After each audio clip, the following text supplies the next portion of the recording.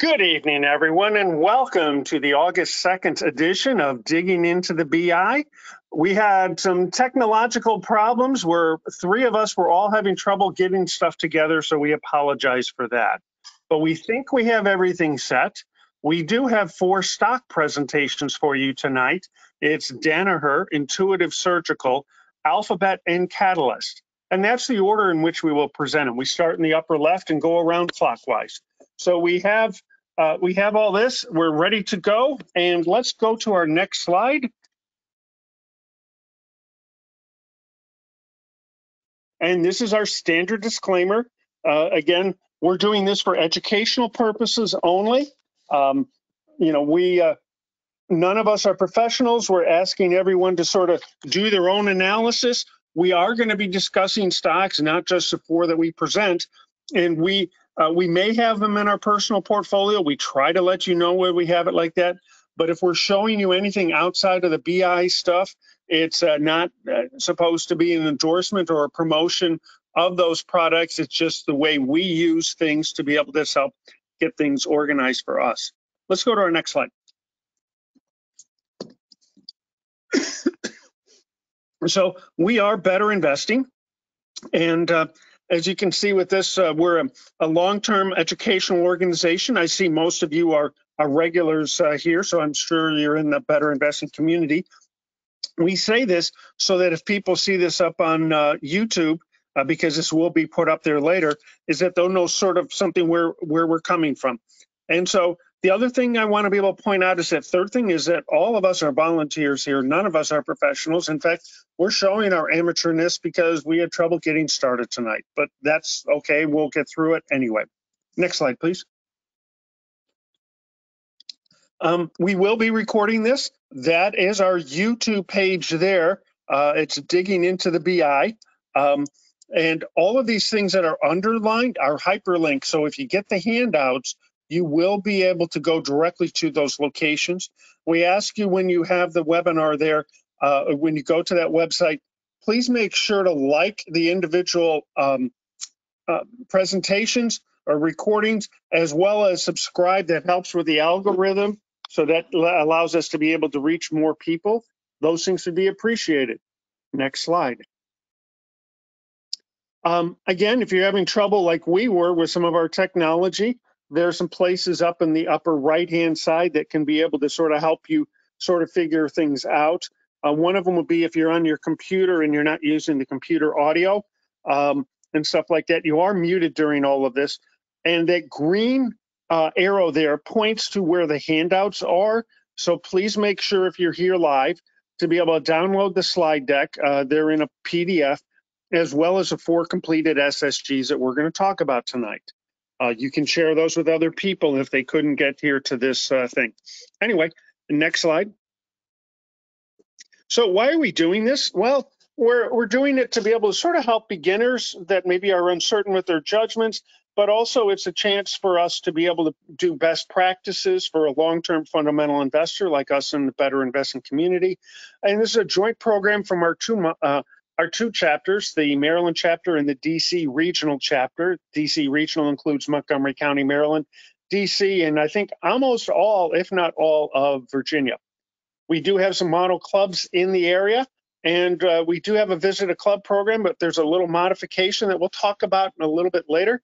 And this is designed for people in the Mid-Atlantic, but if you're calling to us from outside of Maryland, DC, or Virginia, welcome. We're glad you're here. Next slide.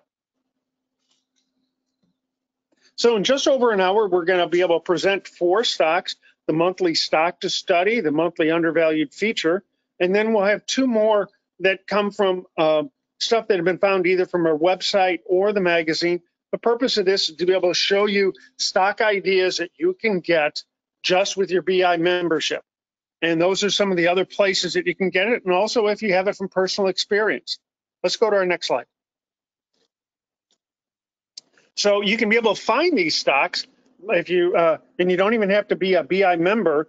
If you go to Better Investing, and you'll see at the top of each page, we have betterinvesting.org. That's the location. You can click on this hyperlink and we'll take you to Home About Us and the news releases. And you can see this one, the news release was announced, I on the 26th of July, and that's Danaher and Alphabet. Let's go to our next slide. And you can make sure to get future announcements if you go to the My Account part in the right there, or up in the top, the red circle. You'll then be able to come down there and you go to the email and product subscriptions, which I've highlighted in the green circle, and that green window over on the right will open up. And from there, you can be able to sit there and tell them that where that arrow is for local chapter news and stuff, and then you have to hit Save Changes. However, before you hit Save Changes, it's good if you go on up there and get the BI Weekly newsletter. And let's go to the next slide, and we'll talk about that. So this is for members only, and it comes out around the close of business on Thursday, and it talks about all the different events that are happening in the overall community. And if you have signed up for it and you don't get it, I'd check your spam filter. But there are some interesting things coming on up with the with a webinar that's coming up in the future, and then also some stock ideas. I sort of highlighted one that was dealing with screens that are kind of worthwhile. So go ahead and take a look at that. And next slide. And you can also connect with us, either the DC regional or the Maryland chapter. Those are our links there. You don't have to be a BI member. You can just show this to someone who's interested in our way of investing. I know we've had some regular conversation on the DC regional page, and it's been promoted by some of the other chapters around us. That's great, and we're glad you're doing it. So stay in touch. Let's go to our next slide. And also, the Maryland chapter has their own BI meetup. This is something that all the chapters can have. It's sponsored by headquarters. Currently, there's 9 different chapters that have these things.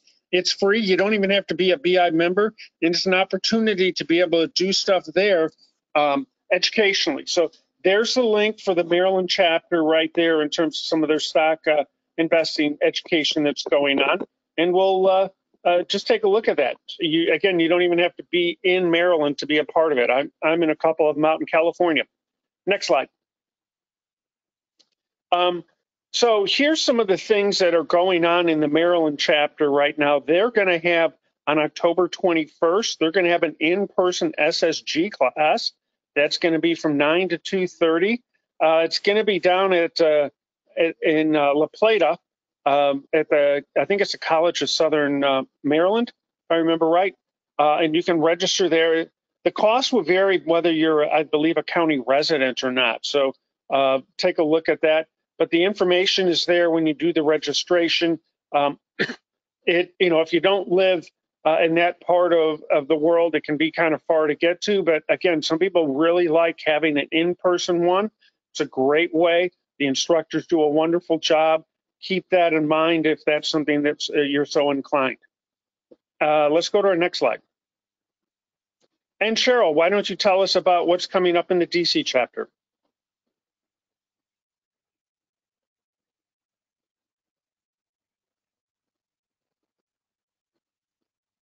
Did we lose you? I can't hear you if you're there. Hi. Every month, the DC chapter puts on a Money Matters book discussion, and you don't have to necessarily read the book. The person who usually is in charge puts out great notes, but it is from the 3rd Tuesday of the month from 7:30 to 9. The next book that was going to be discussed is The Long View, Revisiting the 4 Pillars of Investing by William Bernstein. And please come and join us. It is virtual, and there is a link on our DC chapter local events. You can see up at the top. You can get the link to join in. Very good. Let's go to our next slide. And why don't you tell us, Cheryl, about the SSG class that we're doing here in the DC chapter? Well, you are going to be able to attend this virtually. It's going to be held on 2 consecutive Saturdays. The first one starting on October the 28th from 9:30 a.m. to 3:30 p.m. And the next one is the following Saturday, November 4th, for also the same time. And again, you can get the link over at the DC chapter events. There is a small charge for this. It's either $20 per session if you only want to attend one or the other, or $30 for both of the sessions. And you can again go to the DC chapter and you will see the button there for registering. And please join us, and your instructors will be Kevin and I. Maybe we can even loop Jonathan in on that one. Anyway, so we want to feature some of the clubs that are helping to put this on tonight. So I'm part of Happy Destiny, which is a Maryland chapter. There's a picture of us at our summer, late summer, I should say early summer, late spring social gathering. So we meet on the third Friday of the month. So we'll be doing October 20th. We're looking at Novo Nordisk, and we still don't quite know what our education is going to be. It's going to be a mystery topic. So anyway, but if you want to attend that, just send an email to that point of contact at Digging Into BI, and we'll get you in touch. Next slide. This is my other club. This is the Montgomery County Model Investment Club. We started in 2017. 5 partners. There's more than 5 in that photo, and that's because we did a summer social with Pinnacle Group Investments, and because one of our members is in both, and it's a great way to sort of connect with each other. And so we're on the third Wednesday. There's the link to be able to go, free and open, virtual. And we're going to be looking at some more of the My iClub features, and we're going to be doing ResMed as our stock study. Next slide, please.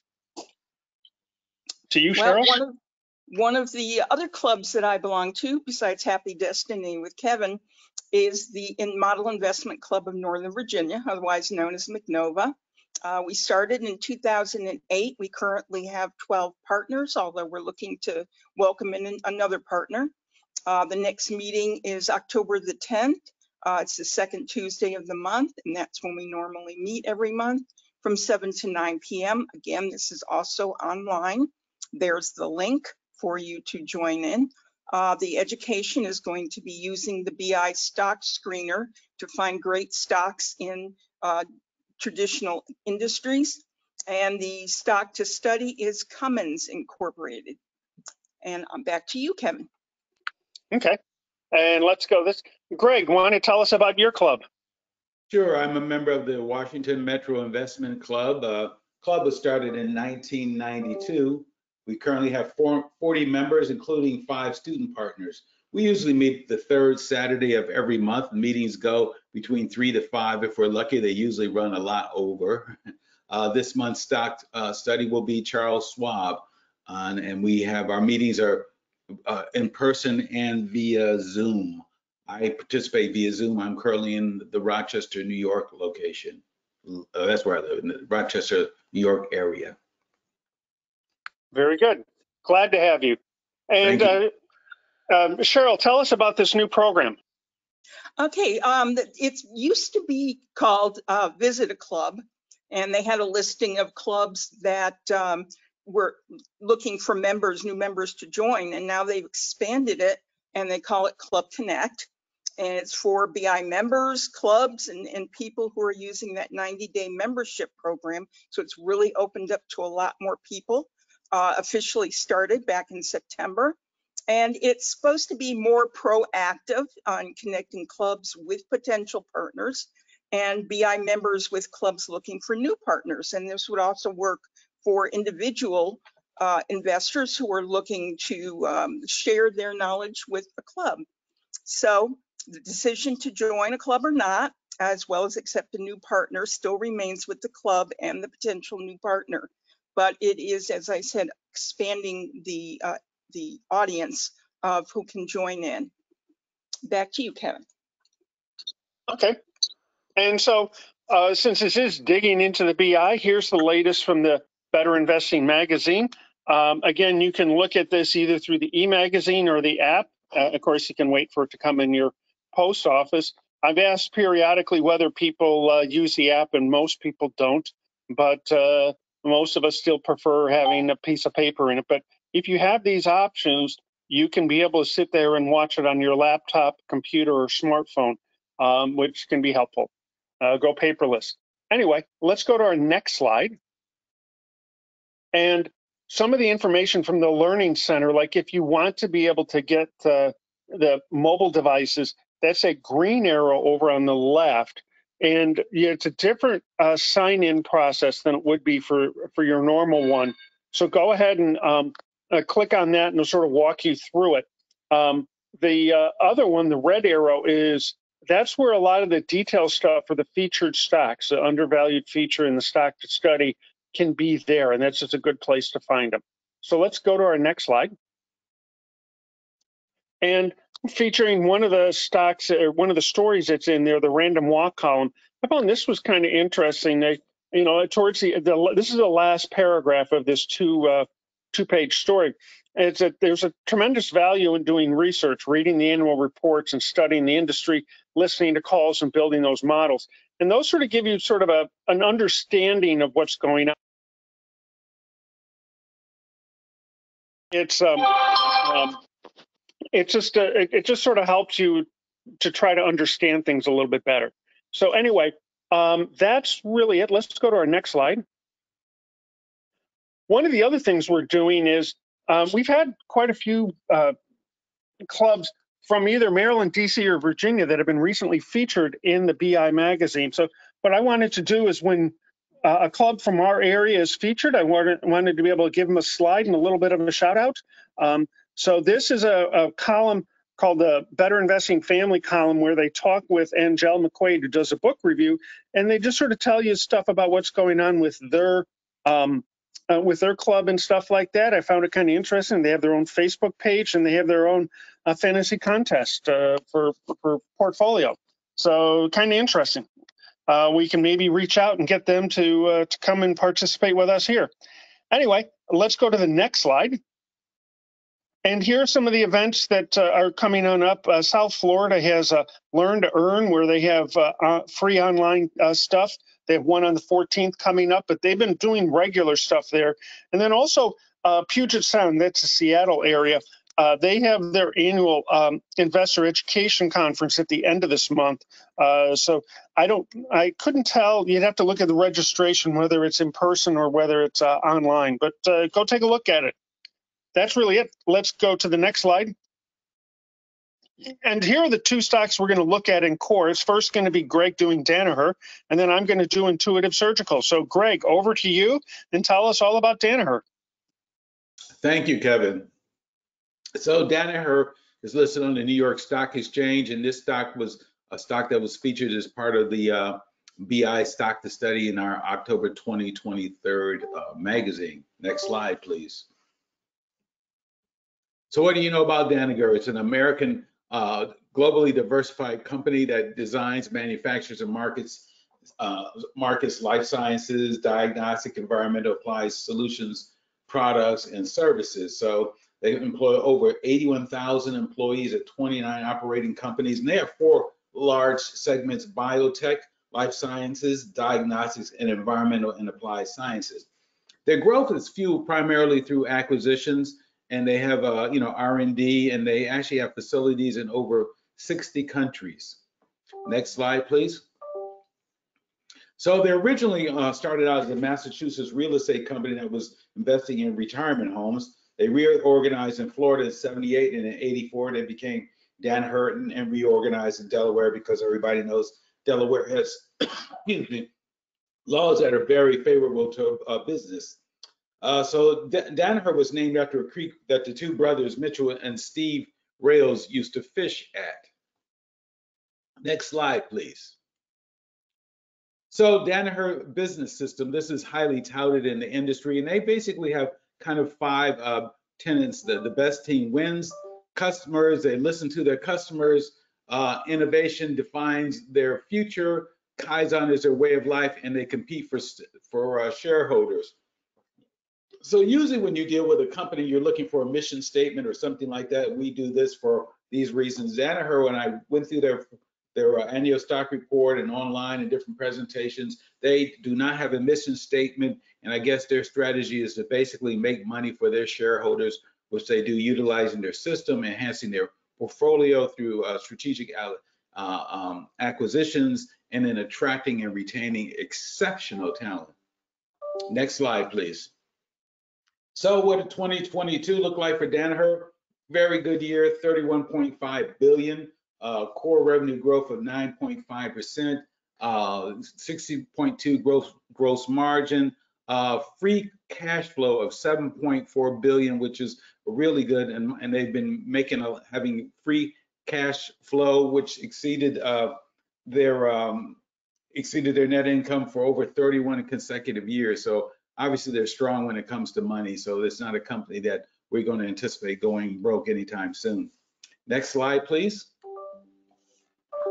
So this is kind of a breakdown in terms of the four major segments. So we have the diagnostics was the biggest chunk with 10 billion. Then comes biotech, which is 27.8%, 8 billion. Life sciences is 7.0, and then the run of the bunch is the environmental and applied sciences. And so when we look to the right, it talks about like basically the breakdown in terms of most of their money. It comes from research and medical products. Then next is analytical and physical instruments, and then product identification. Next slide, please. So what is like Q2 look like recently? The numbers didn't look that good. So their revenue was down, gross profit was down, gross margin was down, market cap is down, net income was down, and EBITDA was down as well. So, you know, even though they're strong in terms of cash, they're beginning to see a dip in terms of their overall growth. Next slide, please. And so when we look at this kind of gives you an idea of what the stock looked like. So in 2018, it was $107, and we see a high water mark of about 300. And actually, I think the high might have been 303. And then as of September 28th, it was $248 per share. Next slide, please. So this is kind of a historical, how do they match up against their competition? Danaher is actually the blue. They were at 31.1, so the third one down. Fisher Scientific is at the top. So they do pretty well. And when you begin to kind of look at the trend lines are kind of generally about the same, that everybody had a big peak right around 2019, and then they're going up, and then you begin to see kind of a leveling off going into 2021, 2022. Next slide, please. So here's the interesting part is Danaher is going to be spinning off their environmental and applied sciences solution, which makes up about 15% of their revenue. So that's to me a big chunk. They anticipate it's going, many investors or analysts are high on it, saying that Veralto will use the same Danaher business system to generate profit and revenue. And so they're very excited about this new opportunity. Danaher is saying that they're going to spin this off so they can focus primarily on their health care business. Next slide. So here is sales and earnings. So when we began to look, I predicted the historic estimated growth is 4.4%. The historic sales growth has been 4.9%. And we began to look at their historic earnings is 10.2, and estimated future growth per share is 4.7%. And so we began to look at like the three lines, the pre-tax profit, the earnings per share, and the sales. We began to see that all of them are beginning to take a dip right about now. Next slide, please. So here's a market evaluation. One of the things that I really like about this was the pre-tax profit on sales. We noticed that it continues to rise, but we're beginning to see a slowing down in terms of its growth as we're going into 2022. And then when we look at the debt to capital, that's going down, and we look at their return on equity, it's kind of flattened out as well. So, you know, we begin to say, things are beginning to change a little bit right about now. Next slide, please. So here's kind of the earnings, price earnings history. And so when we look at the bottom line is the average price earnings ratio is about 33, and then the current ratio is 29.2, which are, you know, very, very good numbers. So, you know, it's very good numbers, solid company, but we begin to see that there's kind of a slowing or flattening in terms of their expansion and their growth. Next slide, please. And so what I did with this is I took out like the COVID numbers, and when you began to look at it, and particularly when you look at the summary, the historic sales are -7%, historic earnings per share is minus 1%, and percentage debt to capital is minus 302%. And then, of course, we have to take out those numbers. And when we look at the end, when we go back a couple of slides, we notice that their debt was going down. So, you know, we can address that. But it's interesting when you remove the COVID numbers, which BI talked about, it's almost as though they're just kind of moving along and just making money for their stockholders, which is what they want to do. Next slide, please. So I'm saying that, you know, when I do the analysis and crunch the numbers, in the end, I'm saying, well, it's a solid company and they will continue to be profitable. I'm saying hold. I have some concerns, particularly when you look at the fact that they're spending off 15% of their business. They're predicting, like, I believe for 2024, 1.4% didn't decrease, which I'm thinking, well, that means you're going to come up with another 14% in miss business. So I guess they may have a couple of companies that are billion-dollar companies in the hopper that they're looking at or currently planning on buying, or they're just simply don't want to, you know, bring that degree of bad news for risk of it impacting the value of their shares. Next slide, please. So again, the 5-year potential. Again, it looks, you know, predicting annual dividend of about 0.4% current yield. We're looking at average using long term is 0.5%, and so the numbers again, annualized rate of return is about 4%. So the numbers are pretty good, but it's still not, you know, the kind of numbers that would make you want to run out in the middle of the night and buy this particular stock, like that woman that's buying that ice cream. Next slide, please. So my conclusion is Danaher it's mixed. Some analysts have expressed concern because of the spinoff. Many analysts believe that the continuing utilization of their business system and strategic acquisitions will align it to its core health systems and will continue to power the company's growth. I think it will grow a lot slower than it has in the last couple of years without COVID, but then, you know, people are talking about the resurgence of COVID, so maybe they might get lucky again. But my recommendation is that we hold. Okay. And then we look at this slide as it is in terms of the maturity bubble. I think it's more on the mature side, and that's early maturity, because I think there's some growth left, but not a lot. And I don't look at Danaher as being an explosive stock. Okay. Thank you very much. You're All welcome. right. So now we're going to talk the second one in core. I'm going to do, it's going to be Intuitive Surgical, and I'm going to show you how I found it through an online study screen. And it's also something that's pretty well known in our community because it's in the top 100. So what I did is I wanted to be able to find something in healthcare. And when I did that, I sort of talked to some of the people in my clubs and we're saying, okay, what are some of the things that we liked? And we sort of zeroed in on medical instruments. So just by going into healthcare and searching under medical instruments, I'm down to 60 stocks. The ones that were the most interesting were ResMed, Intuitive, and Lemaitre Vascular. They're all instruments, but one is lung, one is surgical, robotic surgeries, and the other one is vascular. If you want to understand more about how to do sort of an industry study this way, this ticker talk that Ken Kavula did in May is a really good and simple way to be able to sit there and find the best ones in a particular industry. So I suggest going over it, and it's only about 10, 15 minutes long, so you could make it your education segment for your club to take a look at, and I found it really kind of worthwhile. Let's go to our next slide. So what I did is I zeroed in on Intuitive Surgical. It's it's a medium-sized company. It's in the S&P 500. And like I said, it's in the medical instruments. Sunnyvale is the Silicon Valley area. And really what they've done is they're the originator, they're the pioneer of robotic surgical machines. The one that they use predominantly is Da Vinci. I had that on the first slide there where I showed their three main products. Da Vinci is the one that does that. There are other ones that look pretty good. The other things that are worthwhile to take a look at is that it has a Morningstar Financial Health grade of A, and it also has Morningstar has a wide mode and exemplary capital allocation, and that generally in their entire universe, only 8% have both of those when I did this screen. So it's clearly something that's really, really good in that area.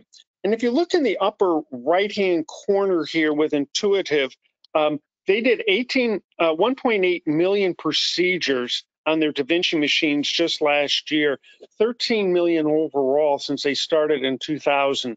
And they have also um, they've added 1,200 new machines in this last year, 8,000 overall, about 5,000 in the U.S. Big growing market in the outside the U.S.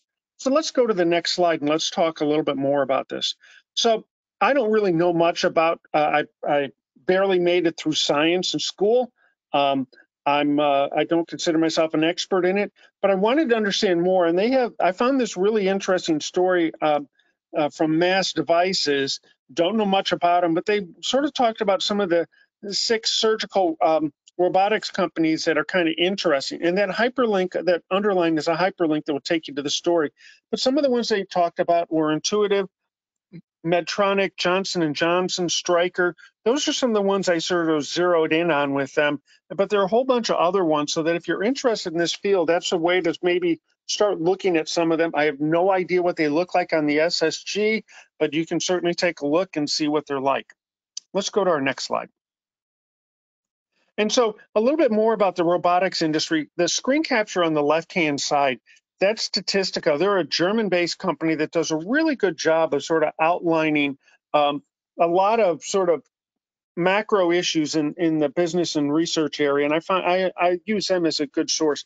And if you look at that, it went from like 62 million in 2000, I think that's 11. I'm having a hard time reading it, old eyes. And it's going up to, I can't tell if that's 120 million in 2030 is where they're estimating. So that's sort of, I don't know where they're getting their information.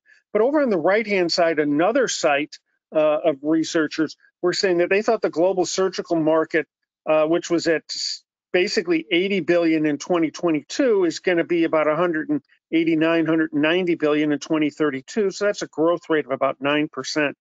And then another site was talking about with NIH that robotic surgeries have went from 1.2% of all surgeries to now 15% in 2018. So it's really showing a phenomenal growth in this entire area.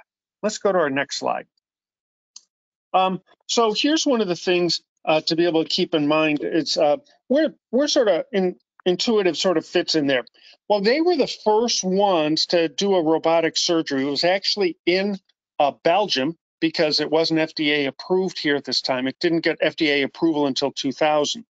But what they have is they have these machines, a machine, Da Vinci, and they have patents on this, and a lot of them still stay active. So being at the cutting edge in terms of a lot of these things is really important for them. And here's the thing, is that on the side of what they call their customers are basically hospitals or institutions that buy these machines. And these machines are anywhere from $500,000 to $2.5 million. And so these are not cheap machines. But what happens for them is that if a hospital has it, is that it leads to less time on recovery so that the person can be discharged sooner and the like, because you're not cutting them open. They're not, the threat of infection is really, really low. So this really helps in terms of speeding things up and moving people through the hospital or whatever facility that are in. Let's go to our next slide. So here's the other way that Intuitive does it. I really like finding when I can find a good Motley Fool story about a company I'm looking at, because they usually, not always, Motley Fool will have someone who really does a nice job of sort of explaining what the industry does and how they sort of fit in sort of simple language. So I always find that really quite useful. And if you see the hyperlink there for this Motley Fool article, here's the thing that goes on with it is that, but as you can see, 79% of all their sales are reoccurring. What that means is they sell the machine to the hospital, but then what you're going to do is you have a contract with Intuitive where they sit there and they do an annual maintenance. You get all your supplies through them. So this really becomes almost sort of a classic pick and shovel play. Pick and shovel being sort of like the people that made money in the California gold rush were not the people that were buying the gold. It was the people that were selling them the pick and shovels. So they get this reoccurring revenue that's coming on in. And it really sort of helps. And if you see the revenue trend there in the lower right hand, that's from Intuitive Surgical's own company presentation. You can see the darker blue is their reoccurring revenue. And Intuitive sort of separates things into, they first did stuff with urology and prostate, then they moved on to gynecological, and then they called general. So that's basically how they sort of divide things up, boys, girls, and then sort of general. And that sort of lets you sort of see how they sort of structure things going on. Let's go to the next slide. And if you can see some of the growth opportunities where they think it's going to be is in this general surgery. This is bariatrics, hernia, and the like. That's where they'd use a machine called a Da Vinci. They also are branching out into pulmonary and bronchoscopy. Hopefully I'm saying that right. That is, they use an ion machine. And again, that first slide on my presentation will show you an image of that. And what they're really seeing is that this huge growth that's going on, and they think it's going to continue forward. Again, the earlier slides was showing you the growth that was happening in robotic surgery. So keep that in mind. Let's go to our next slide. So here are some of the competitors.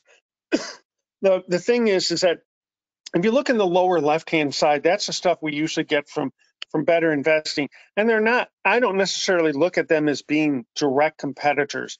In fact, if anything, there's probably none of them that are really a good direct competitor because Intuitive really dominates the market.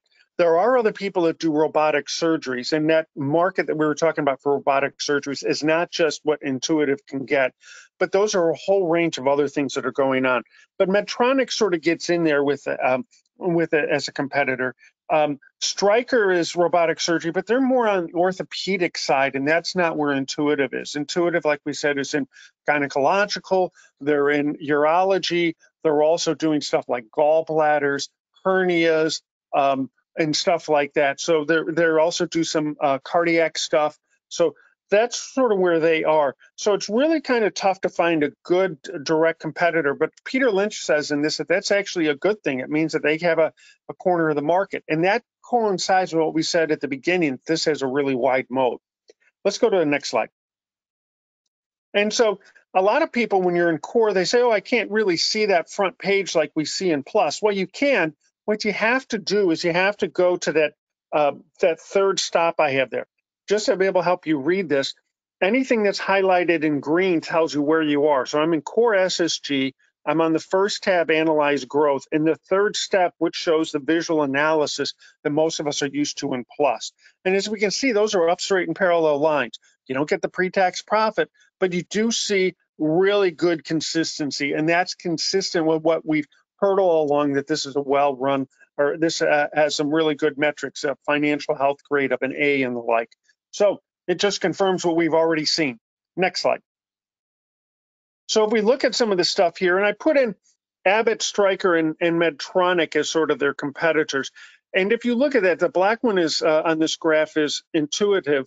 But if you see that this is based on size, so you can see that Intuitive is seventh the size of Abbott, a fifth the size of Medtronic, and about a third the size of Stryker. But it has the best sales growth rate. And so you can really get a good feel for where they are. But again, there's not a really good direct competitor, but these are probably the best that we can do. But they're really much larger and much bigger than where Intuitive is, even though they're all in the S&P 500. Next slide. We can see this also with the earnings. Again, a little bounce on with Abbott. But again, all the others have really decent numbers. Stryker, Abbott, and Intuitive all have decent growth rates. So we can feel pretty good with that. Next slide.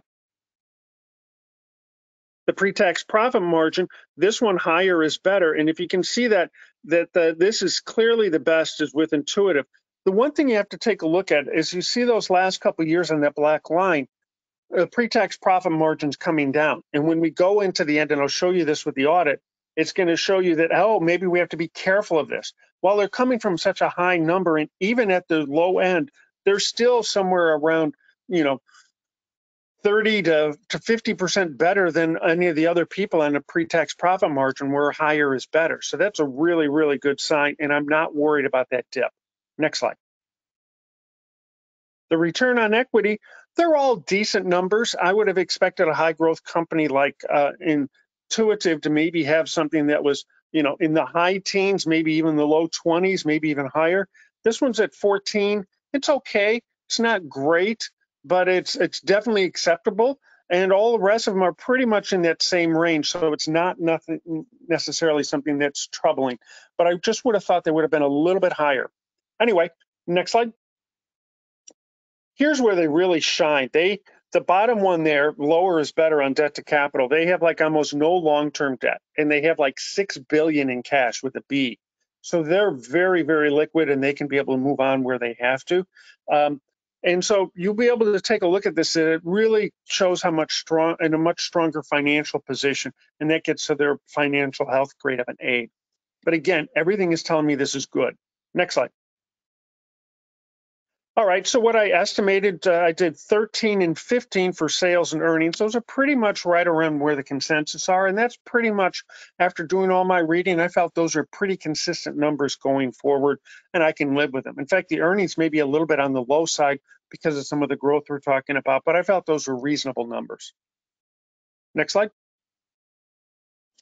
All right, now here's where we sort of get to some problems. As an explosive growth company, they generally, explosive, well-managed companies that have really good lines like that, you're gonna have to pay a premium for them. It's no different than, wanting to move into the good neighborhood. You're gonna pay a premium to get into there. So it's gonna have a high PE. These are really, really high. I'm estimating a future high PE of 70. And yes, that is high. The fact is that if you think that that isn't there, you can look at some of the historic ones and say, well, maybe I can even do 50. Again, using our methodology, 50 is really, really high. But again, think about what this company is doing and the growth that's going on in there. You're going to have to pay a premium. I don't think you can keep it in that 30 range and stuff like that. Look at the last couple of years where there were 70s and 90s. So yes, it's high, caveat. You may want to drop it a little bit lower, but just to give you an idea, that this is what you're going to have to do when you get a premium, well-managed company in a growing and exploding area like surgical robotics. Next slide. And the same thing with the low price. The low price, this stock has gone up 55% in just the last calendar year. And so the thing is that if I do things like the low price option for a growth company, or if I use a 52-week low, I'm going to get an upside downside ratio that really has this really, really low. So I ended up setting it at about 70% of the current price. Normally a growth company, I would do 80, but because I sat there and gave it such a high number on the high PE, I decided that I would sort of temper things by giving myself a little bit lower on the low price. And so that sort of balanced things off. Anyway, that sort of tells you where I am. Next slide. So that gives me an upside downside of 3.9 to 1, and you can be able to sort of see that. It's not like a screaming buy, but it is in there. I don't know what else to say other than it looks good under that stuff. But again, the caveat is that I'm using a really, really high PE. If you drop that, it's definitely going to be a hold. Next slide. 5-year potential. It doesn't pay a dividend. What it does with that cash is it makes some acquisitions, not many, but they end up, they've kept it on the books and the like, but they don't pay dividends. So what they do is they'll buy back their stock. So that's one of the ways they do it. That's the way Warren Buffett does it as well. And it's quite common. It's really kind of tax efficient. You get a 16% return. Again, that's based on a really, really high PE. If you don't agree with that, you're not going to get this at 16%. Next slide. So here's the audit. We've talked about some of the things here. If you see it, the management evaluation, they're saying be careful of that pre-tax profit margin. I think I've addressed that already. The biggest concern is the one I've already talked about, is that this is really, really high. I think that's the biggest problem with this company, is that it's so good and so much in a growing industry that you're paying a premium for it. And if you don't want to pay a premium for it, then you're going to have to wait for it. And that's sort of where it comes down to it. But there's nothing the matter with the company, the industry, or the strategy in which they have. Next slide. So I have it as an explosive growth company, very well managed, no debt and stuff. You may look at some of those pre-tax profit margins, but I'm not worried with something that has an exemplary capital allocation. But I do think it really is overvalued. I had to use a 70 PE. The current PE when I did this weekend was 73.3. and the 5-year average was 51. If I go down somewhere in the 50s or 60s, this is going to be a solid hold. If you want to be patient, I understand, just wait for it, but just realize you're never going to get this if you wait for a PE of 30. It just isn't going to happen. So this is a good candidate, I think, for a watch list, and to be able to keep that in mind. So I am done. Thank you very much. And let's go to Cheryl and tell us all about Alphabet. All right, go to the next slide, please. Okay, I think pretty much everybody recognizes the old name of Google, and it has been changed to Alphabet for very obvious reasons. You look there on the graph below, and you can see all the different companies that now make up Alphabet, and it's not just the tried and true search engine anymore. So the Better Investing Editorial Advisory and Securities Review Committee selected Alphabet because stock's valuation may represent an opportunity. The undervalued company goal aims to increase 20% total return within 18 to 24 months. Alphabet's stock price at the time of selection was $129.66. The current price is $131.85 for GOOG and $130.86 for GOOGL. And the stock has split into two different entities, but they are still pretty close in the price. Next slide, please.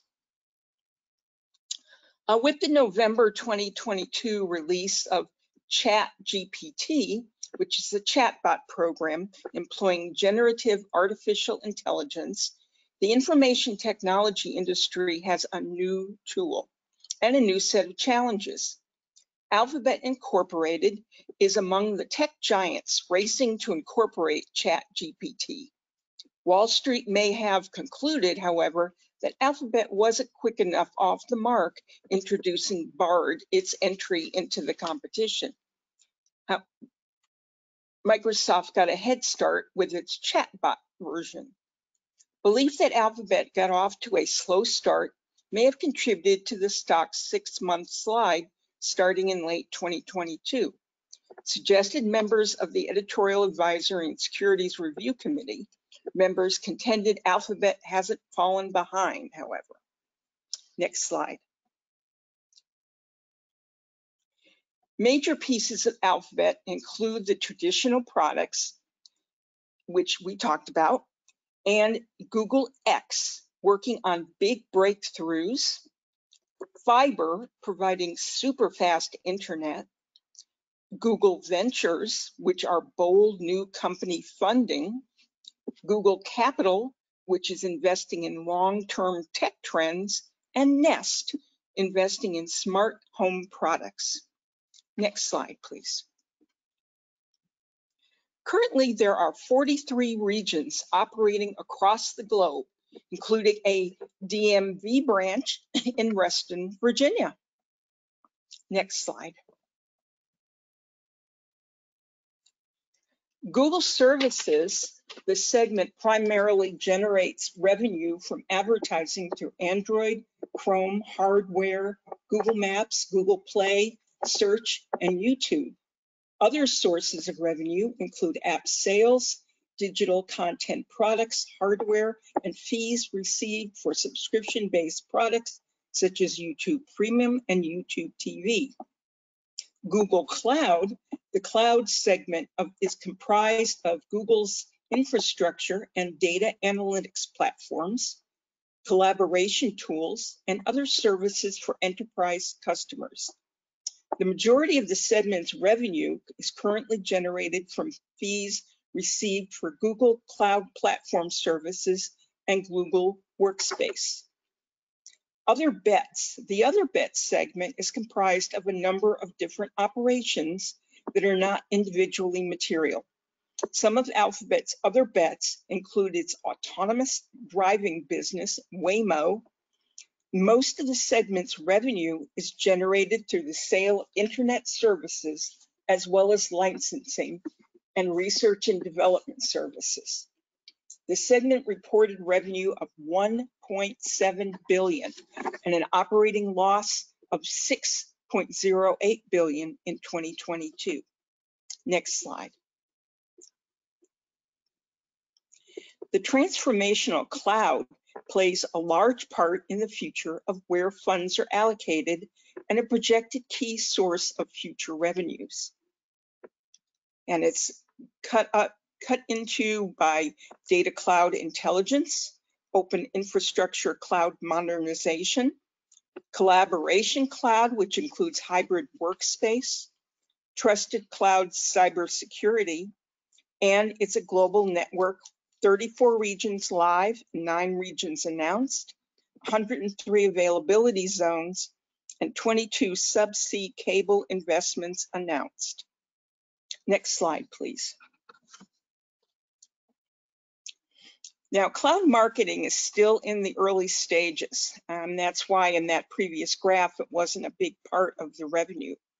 The growth being driven by new businesses and technology needs, such as primary business drivers of rapid digital transformation across industries, and new technology needs such as data and analytics, AI-driven processes, multi-cloud, hybrid work, and cybersecurity.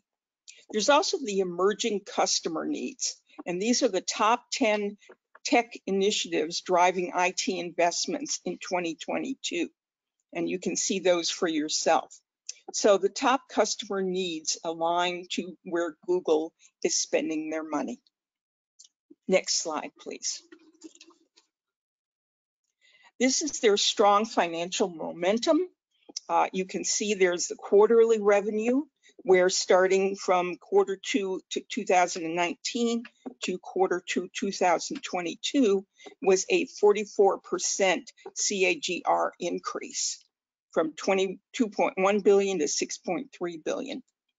Then looking from 2018 onward, you can see their public services spending versus the annual revenue that is coming in. And so definitely cloud is becoming a larger and larger use of that money coming in.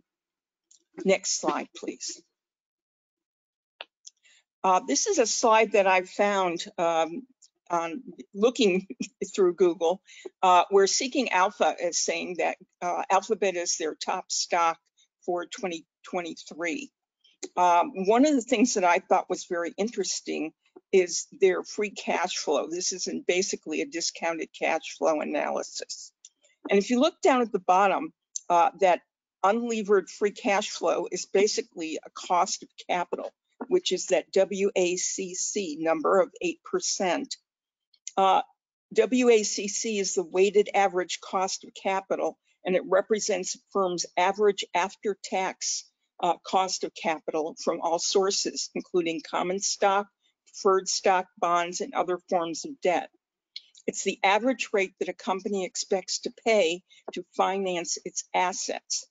And it's a common way to determine the required rate of return because it expresses in a single number the return that both bondholders and shareholders demand to provide the company with capital.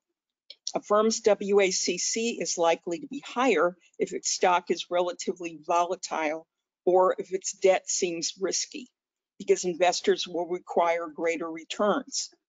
It's the discount rate that a company uses to estimate its net present value, and a low WACC, which 8% is, demonstrates that a company is not paying as much for the equity and debt used to grow its business. And their companies with low WACC are often more established, larger and safer to invest in, as they've demonstrated value to lenders and investors. By demonstrating long-term value, the company is able to solicit funding at a lower cost. Next slide, please. According to the latest value line sheet, Alphabet Incorporated is a possible triple play. The current PE ratio is below the average annual PE ratio. As you can see from the PE ratio, follow the arrow down to 25. The 2026 to 2028, the left-hand side red box, is the annual total return projections that are between 10 and 16%. with the net profit margin increasing. And that net profit margin is that bottom piece with the blue arrow outlined in red. Also, Value Line is saying that their high quality, timely shares offer broad appeal, not just in the near future, but out to 2026 to 2028 as well. Next slide, please. Manifest Investing, a subscriptions. No, we missed a slide there. Go back to one slide. No? Okay, never mind.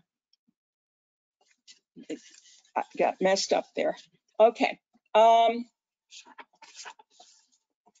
the other 4 top technical stocks, all are up and straight and have increasing sales numbers with excellent growth for a large company. Next slide, please. Again, looking at the historical earnings per share, all 4 companies have excellent earnings per share, pretty close range together. And again, great growth for large companies, which is usually somewhere between 5 and 7%. As you can see, all of these companies really go beyond that. Next slide, please. All of the peers have excellent pre-tax profit and sales, high 20s to high 30s. And return on equity numbers are also in an excellent territory for a 5-year average. While Apple has a return on equity of 98.4%, it also has the highest percent debt to capital, which bears closer examination. Alphabet has the lowest debt to capital, even though they are also growing by acquisition. Next slide, please. Now we're back to the Manifest Investing. Okay, Manifest Investing, a subscription service that also focuses on fundamentals, has an excellent quality rating of 97 out of 100, a sales growth forecast of 13.9%, and a net profit margin of 24.5%. The graph below shows a consistent quality rating in the high 90s. The projected annual return, which is the PAR line, has been dropping since October 2022 until July of 2023 when it started rising again. The green price bars are dropping and the purple relative return mass is dropping below 10%. According to the list on the right, Alphabet is among the top 5 in both sector and industry. Next slide, please. Okay, we're looking here at the ISSRG front side judgments. You can see that the graph lines are up straight and parallel. Also put in there a purple line, which is the free cash flow, and we can see that is very strong as well. Price bars increased until 2021 and started to decrease or fall in 2022. And also, if you look at that last price bar, which are the black eye bars, you'll see that little red dash across that it shows that it's also near the top of a 52-week high in 2023. Next slide, please.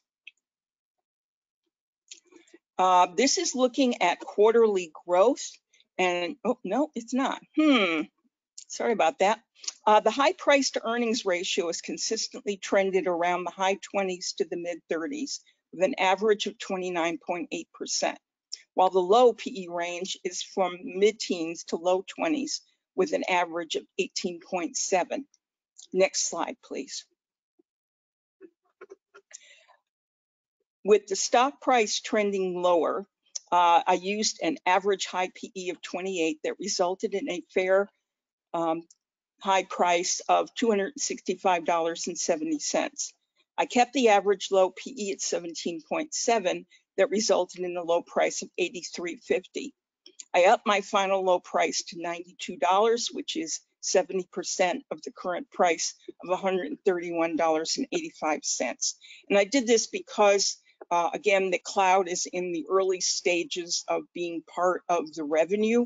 And I thought that perhaps it might be given a little bit longer time frame to get that up. Next slide, please. Alphabet doesn't pay a dividend, so the total return is only based on the compound annual return using the forecasted high PE. The projected relative value and the PEG ratio are within good ranges. Next slide, please. So in conclusion, Google is a large, moderate growth company. It's very well managed. They right now are fully priced, trading at the current PE of 27.9. Its forecasted 4-year average high PE is 28. It's a good buy up to $132.10, which will give you 3-to-1 upside downside and a 15% total return. The current price as of yesterday was $131.85, so it's slightly below that buy line. And it could be a good candidate for purchase, or you could maybe put it on a wait list and check to see if you can get it at a little bit better price.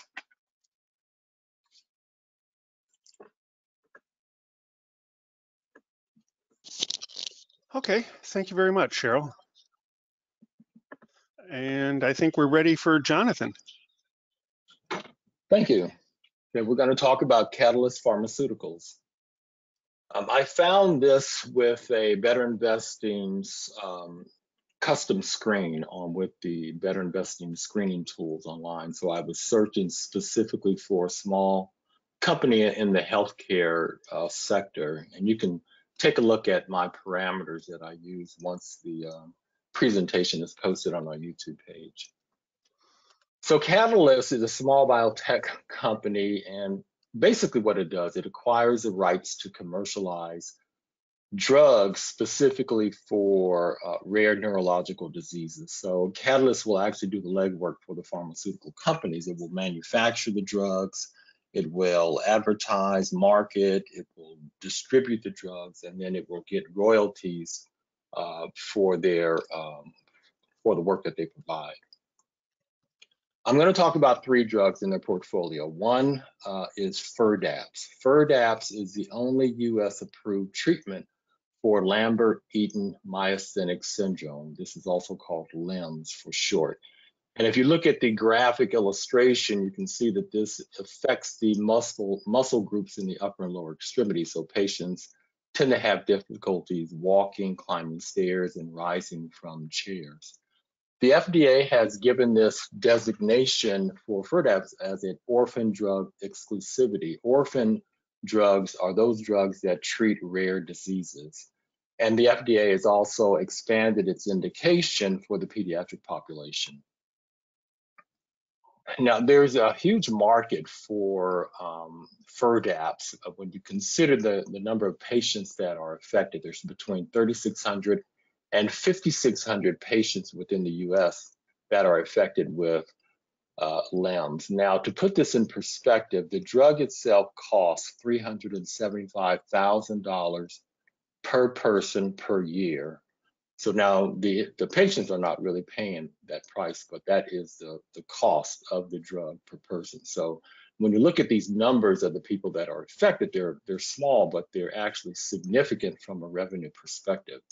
So I put stars by the categories where patients are diagnosed but not yet treated with Firdapse, and then those patients that are undiagnosed. So this represents about 4,000 potential patients that could potentially be treated with Firdapse. There's another small subgroup of patients who have small cell lung cancer, and at the lower left, you can see I put an underline in red, where approximately 3% of small cell lung cancer patients are diagnosed with Lambert-Eaton myasthenic syndrome. And this represents approximately 1,000 new LEMS patients a year. So Catalyst is also looking at expanding internationally, and they're starting with Japan and Canada. So Japan currently has no approved therapy for LEMS. There are about 1,200 patients that are diagnosed. Catalyst Pharmaceuticals is working with Daito Pharma, and Daito Pharma is anticipated to submit a new drug application by the end of this year. Canada has already approved FIRDAPSE in its country, and there are currently approximately about 300 people that are affected. The second drug is Fycompa. Fycompa is used to treat seizure disorders. There are about 3.5 million patients in the United States with active epilepsy. There are also about 150,000 new patients per year being diagnosed. So Fycompa is actually one of many, many drugs that are used to treat seizure disorders. This slide really just illustrates the contribution of both FIRDAPSE and Fycompa with total revenues. Now, Catalyst Pharmaceutical has been a profitable company since about 2019. This graph actually shows the first quarter of 2021 through the second quarter of 2023. And you can see that there is a rise in revenues primarily due to FIRDAPSE initially. Now, Fycompa, Catalyst Pharmaceutical has obtained the licensing agreement at the beginning of this year. And that's why you're starting to see this, these yellow bars contributing significantly to the total revenues for Catalyst for this year. And this should continue going forward. The third drug is vamorolone. Vamorolone is used to treat Duchenne muscular dystrophy. These patients are usually diagnosed in their younger years, and you can see that the majority of these patients are treated with steroids. There are many, many really bad side effects associated with steroids. And vamorolone is classified as a dissociative anti-inflammatory steroid. And what this means is dissociative means that the drug itself has similar positive effects of reducing the inflammatory response without the side effects. So that is a huge benefit of this drug. The first in class basically means that this is a new therapeutic approach to treating a disease. So there are many other inflammatory diseases that could from this drug once it has been approved. And you can see the FDA has granted several designations to vamorolone. It's an orphan drug. Again, it treats rare diseases. It's also a fast track drug, meaning that it's designed to expedite the review process. And then it's been given that rare pediatric disease classification. The PDUFA date is at the end of this month, October 26, 2023. And what this means is that the FDA must complete its review process by this date. So this is one of the things that you're going to have to consider in the growth milestone if you're considering this company. Now, as many pharmaceutical companies, Catalyst Pharmaceuticals is also involved with many legal proceedings, specifically patent litigation. They have been very aggressive in the defense of its intellectual property rights, and they have largely been very successful in its cases. They currently have about $80 million in cash, and they have just recently filed with the SEC to raise up to $500 million. And this is significant because there's some growth on the near horizon that they are anticipating. They want to use this money potentially for acquisitions, clinical studies, manufacturing, marketing, and general working capital. And you can see some of their other accolades. They're America's Best Small Companies. They were the 2022 Company of the Year, and they have a top 5 ranking in the biotech stocks. Again, now I excluded some outliers, and again, Catalyst Pharmaceuticals started to become a profitable company in around 2019. You can see the sales have been increasing, and analysts are also forecasting sales to continue to increase in the near future. Earnings per share has somewhat of a zigzag appearance, but overall it's increasing over the years and should continue to increase over the near future too. The purple line below earnings per share is the free cash flow, and free cash flow has also been increasing. If you look at the recent quarterly figures, sales and earnings have been phenomenal the last quarter, and that's primarily due to the inclusion of Fycompa to their revenue stream. This is management's scorecard. They have been doing an outstanding job. If you look at profit margins, 38.5%, return on equity, 33.8%.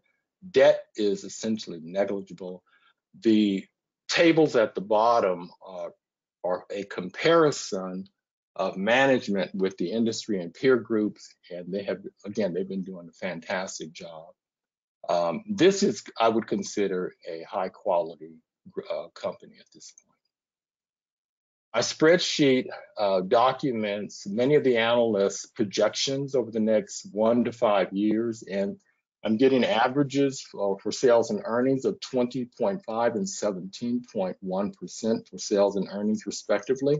I use 18 and 15 for my forecast.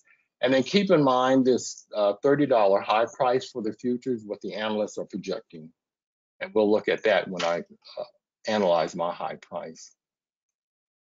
If you were to buy this company at the closing price last Friday, this could be considered a fair price to pay for this company. With the current PE, 11.6, almost comparable to what the average PE is, 13.2. The high PE average is 20, and the low PE average is 6.4. And you can see I use an average high PE of 18, so I'm getting a calculated forecasted high price of 36.5. And we're getting total returns ranging between 16.2 and 25.6. So if this is the company that you're interested in, there are certain milestones that you want to pay attention to. One is with respect to the vamorolone, you want to monitor this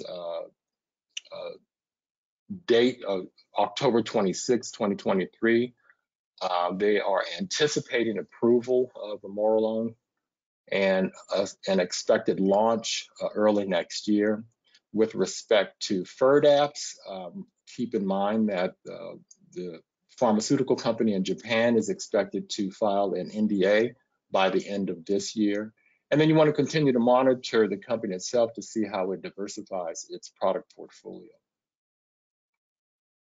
So Catalyst Pharmaceuticals is a small, fast-growing company. It's very well managed and is fairly valued at this point. So at the very least, I would suggest it would be a wonderful candidate for a watch list.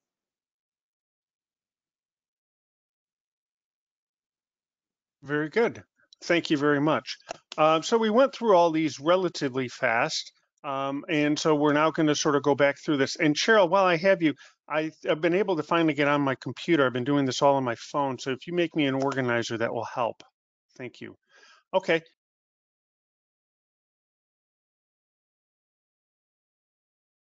I may have a little bit of a lag time here, but anyway, so if we can just sort of talk about each one. Cheryl, do you want to tell us why you sort of picked this location for Alphabet? Well, I mean, Google and now Alphabet has been around for a long time, so they are certainly not a new company, but they are getting into so many different new areas and being able to do it well because they are a large company that has the resources to do it. So I believe they still have some explosive, quite a bit of explosive growth left in them. Okay. Greg, you want to tell us why you have that location for Danaher? Sure. I think, Danaher is a solid company. They've made a lot of money over the years. They are cash rich, but because of, I think, changes in particularly healthcare with their most recent growth being the result of COVID, and also with them dropping, $5 billion by the spinoff of one of their companies, I see them as more of in the mature growth area rather than something explosive. But yet I think there's more growth, but I don't see them as being stabilized at this point in time. Okay. And I picked Intuitive for that location. I still think it's explosive. It's not as big as it was a couple years ago, but there's still a lot of growth in terms of what's going on with robotic surgery and how much more they're going to continue to grow. So it can be in this area for a very long time. And in their area, they dominate. So I really like them in this area. And now, Jonathan, tell us why you picked that location for Catalyst. Well, it was very interesting that they filed to raise $500 million. So there's clearly a lot of positive aspects of this company that management is looking forward to. With the recent addition of Fycompa to the portfolio, that's had a significant growth. And also the international expansion, specifically of FIRDAPSE. Once this company really starts to grow internationally, I think there's going to be huge growth potential there too. And the anticipation of vamorolone itself has a lot of potential to help this company to grow significantly. So I think it's in this very early explosive growth period at this point. Very good. Okay, well, we've been doing a lot of chatting. I think it's now time for us to go to our next slide and actually let people vote. So let's go to the next slide. And then Cheryl, can you release a poll, or does Jonathan have to do that? I will trying to see what I can do here. Give me a As you minute. can tell, folks, we've had some technology problems tonight. There we go. It's up. Now's your time to vote. Okay, we're at about 30% of you voting. Up to 60. 74. Can we get one or two more? Looks like we may be stopping. Got another vote. Maybe there we go. Got another vote. One more. Let's see if we get one more vote. Go ahead and close the poll. Okay. And there we go. We liked Catalyst. Jonathan just has that smooth talking voice. That's the reason why everyone likes it. That, and also it's a really, really solid company. Anyway, those are good stuff to take a look at and the like. So let's do this. We can take a look. Has anyone, let's see. All right, we had some technology things here that people were asking about. Yeah, there have been some lagged stuff going on here. I don't know what's going on. So anyway, if anyone has any questions, you can certainly raise your hand and we will open things up for you and the like. Anyone has any comments or they want to talk about any of these particular stocks? Come on, Rob, you're usually always wanting to discuss something. You want to raise your hand and tell us something?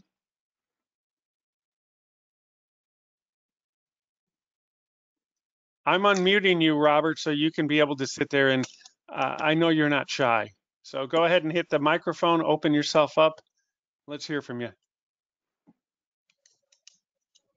Or not. Boy, everyone is, oh, there we go, Rob. Yeah, I'm here. Yeah, I corroborated or collaborated with Greg on Danaher. So anything you want to add to what he said? No. That's surprising. You're normally not that quiet. I try to be. Okay. No, those were some interesting companies to study tonight. And knowing you, I know you're going to do a lot of work on that. So that's good. And that's what we want to do. So do we have any other questions? I'm going to mute you again, Rob. Go ahead. There's an interesting statement from Helen that Xerox and IBM models in the old days. I wonder if she would like to open the mic and explain that statement. There you go. In the early days, and even when I was first getting into corporate work in the 70s and 80s, I remember Xerox and IBM salesmen saying, "Oh, we just sell we don't make money selling the hardware. We make money selling the stuff that are add-ons like paper and ink and things like that." And that comment related to the comment that someone was explaining about selling the robotics. They're not, they make the money on the add-ons. Mm-hmm. That's true. Thank you very much, Helen. And I still remember you from when I started my first club, and you came to help us as a director. So thank you very much. We're passing it on. Back in the day. Okay. Any other questions that we have there? David is making a comment about a PDF for Seth Klarman's book, Margin of Safety. All right, here, I'll unmute him. Go ahead. So David, if you're self-muted, so click on your microphone and you can talk away. Yes, just very, very much toward the end, I think maybe it was your desktop, it had a PDF icon for Seth Klarman's book, Margin of Safety. I just wondered where you'd found that. I had tried to find that myself, but it always comes up in kind of a sketchy way on the internet, and I didn't want to, but I just wondered if somebody had found that copy of that book as a PDF. I'll tell you what, if you send me an email, and you can use the digging.into.bi at Gmail, I think I have one that will work, and I can be able to shoot it off to you. That'd be great. PDF. It's not the book, because the book itself, for people that don't know, is like $2,000. Right, just the PDF. Somebody maybe made a copy or something. So I don't know. Anyway, I really appreciate being part of this as a guest tonight. I'm from Boise, Idaho, so I'm a long way away. But how'd you find us? Well, I get on the Manifest investing site, and also on. I'm a member of Better Investing, so but I don't have really an active club out here, so I've been able to visit. So I appreciate it very much. Glad to have you. Thank you very much.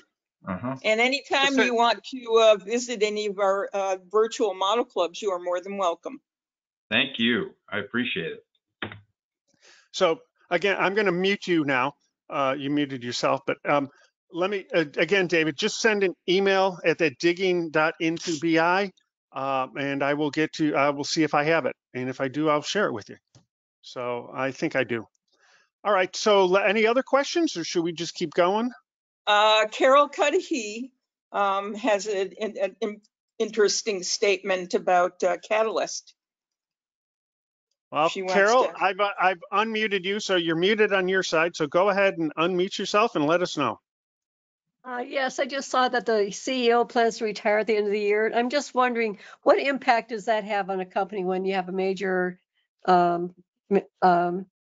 VP or whatever resigning?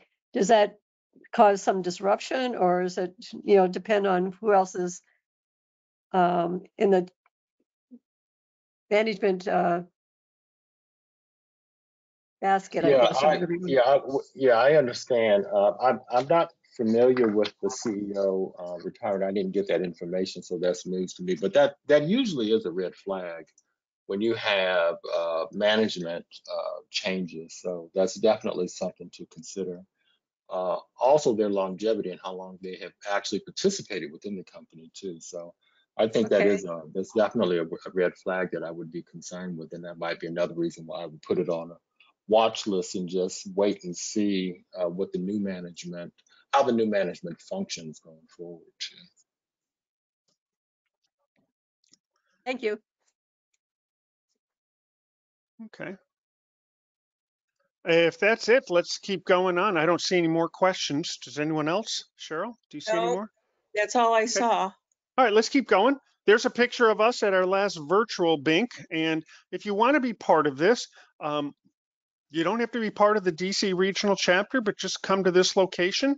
Let's see, it should be the next slide after this. Let's go up one more slide. There we go. So yes, so just sign up here. I'm sure most of you are, because you are getting our emails. Thank you, Carol. You do a great job at that.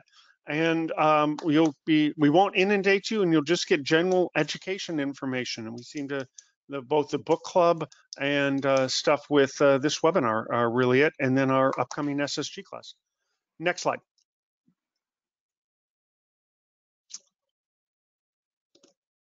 So, Jonathan, you want to tell us about how all the great benefits of volunteering?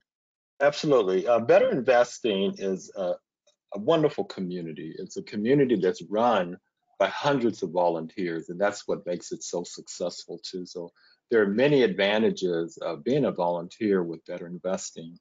Um, you can learn a lot of new skills. You're working side by side with fellow like-minded individuals who are really concerned about improving their financial aspects. There are discounts for national conventions and complimentary subscriptions. So there are a host of wonderful benefits of being a volunteer, and we always encourage everyone to try to participate as much as you can. And you can find more information on the Better Investing website also. Thanks. Very good. Next slide.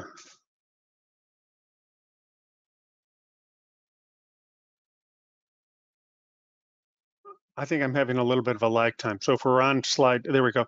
All right, we don't have any, they're kind of behind at headquarters in terms of putting out the featured stocks for November. So we don't know what the stock to study and undervalued feature are going to be. And we haven't selected our two other featured stocks, but we will be here on November 6th. That will be our third anniversary. Tonight was our 36th different webinar. Most, but not all of them, are up on that YouTube channel, and hopefully we'll have this up later on tonight. And or either that or in the morning. You can share those with other people, folks that are in your club, or you want to be able to talk about stuff. Because to me, the whole idea of being in a club is to be able to talk about stocks and not to be able to worry about your procedures. But the procedures are important. Still, learning about and talking about stocks is really where we like to sort of focus on. So keep that in mind. And I think we have one more slide, and I think we're done. And that is the link for, I'm sorry, we have the manifest. I have these things up on manifest, so I will update the dashboard with the latest selections, but you can sort of track it for, I break it out by each year, and I've also done it by those that are undervalued selections and stock to study. So I've done it a couple different ways. You can just find it if you have a manifest subscription there. Otherwise, next slide. And again, another reason to download these things is these are all the hyperlinks for all the stuff at Manifest. Again, you don't have to be a member of Manifest. You can just take a look at this. This is in the public dashboards. Again, this is all faux money, but you can see what we're doing and keep that in mind going forward. Next slide. I think this may be our final one. Yep. So we are up on YouTube. Please see us there. Please subscribe. Please like each individual video. That helps with Google's algorithm. Google owns YouTube. And we will see you next month when we dig into the BI. Thank you very much for coming. Good night, all.